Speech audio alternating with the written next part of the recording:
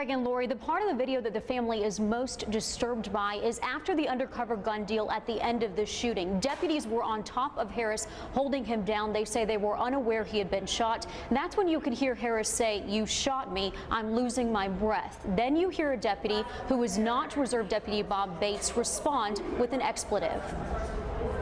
Shot me, I didn't do shit. He shot me, man. Oh my God. You didn't do shit. You didn't do shit. You hear me? I'm losing my breath. Your breath.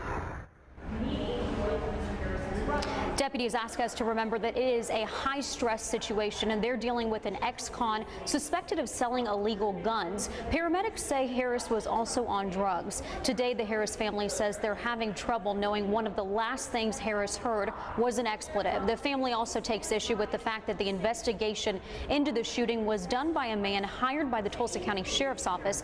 They also don't understand how Bates could confuse a gun for a taser and have questions about Bates's alleged contributions to the sheriff's office and the sheriff's campaign. The victim's brother, Andre Harris, believes the shooting was not racially charged, but does say it was evil.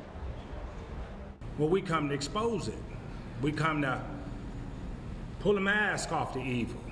We come to shine the light on the darkness. And we come for change here in our community in Tulsa, Oklahoma. And we have called and texted the sheriff's public information officer, but have not heard back. Today, we will have more for you coming up at 6. Allison Harris, News on 6.